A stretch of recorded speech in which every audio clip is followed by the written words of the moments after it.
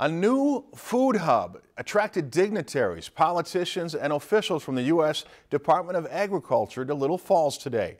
The facility is called Sprout and will serve as a year-round market for growers and artists to market their locally produced food and artworks in central Minnesota.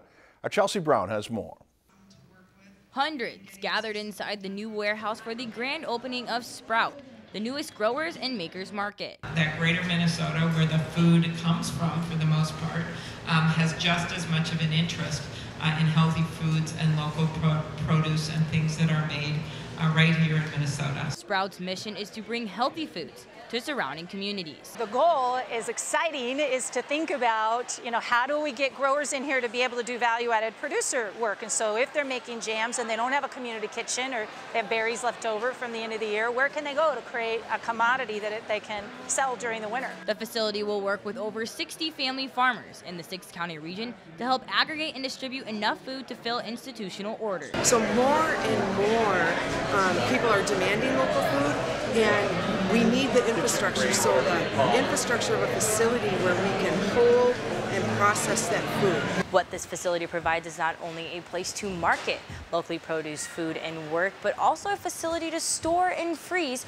products year-round. Folks that need to do flash freezing, and so it's a place not only for us to process food for school districts and more of a market, but it's also a place for our growers to come. Minnesota is home to 75,000 farms and is the 5th largest ag state in the country.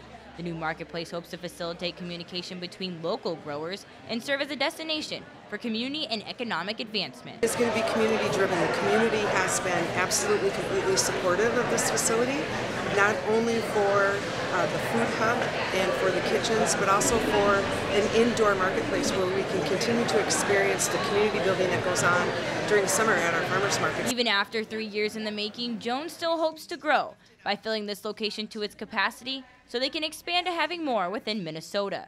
In Little Falls, Chelsea Brown, Lakeland News. A second market will be held tomorrow beginning at 9 for locals to view the new facility and feature local growers and artists. If you've enjoyed this segment of Lakeland News, please consider making a tax-deductible contribution to Lakeland Public Television.